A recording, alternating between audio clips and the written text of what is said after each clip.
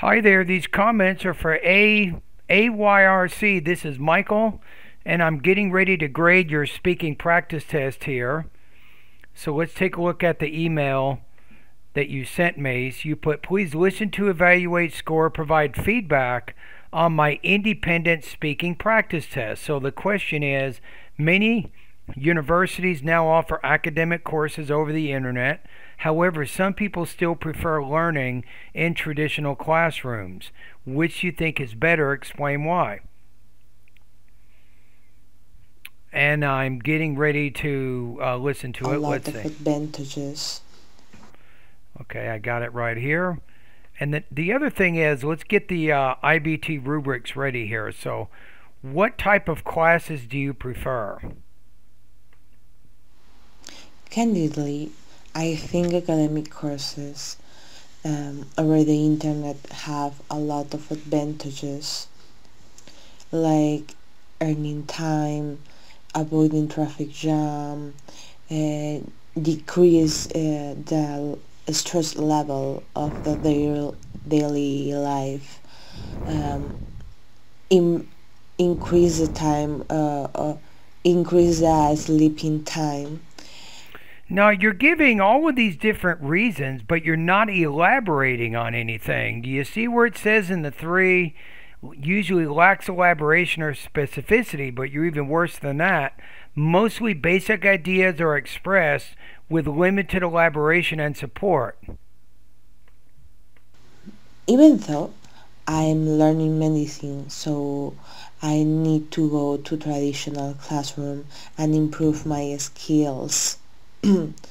So I need to go with some teachers. Yeah, so I think on this one, you got problems in a lot of areas here. I don't even know where to start.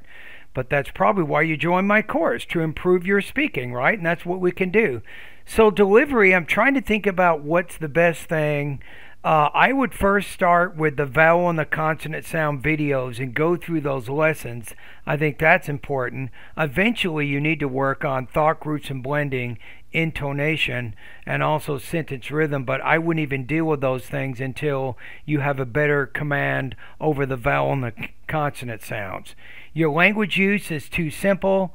It's not very advanced at all, so you need to improve your vocabulary and also your grammar. To help you with the vocabulary area, you can study vocabulary lesson 3, lesson 4, 5, and 6. That will help build your vocabulary to a much higher level than you have now. With grammar, start with the pretest in my online course and go from there. Topic development, you just simply are not really elaborating and presenting details to support the reasons you provide. So that's a big problem, and you also need a better connection of ideas.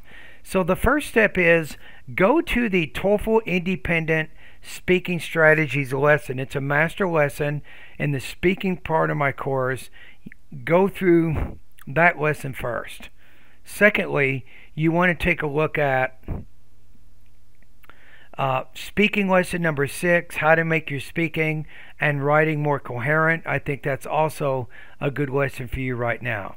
Your score here, I'm going to put you at maybe 1.5 to 2. I'm going to put you at maybe 14 to 15 points out of 30 on this practice test.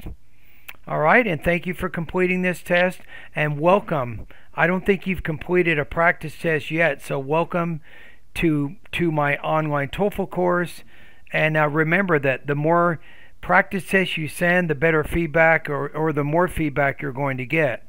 So it's important to do your practice daily. And I will give you feedback each time you complete those practice tests. And my basic rule is do not send more than one practice test every 24 hours.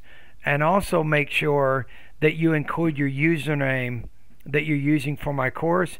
Put the username in the email also, so I know that you're a member of my course. You're a subscriber to my course. All right, thank you.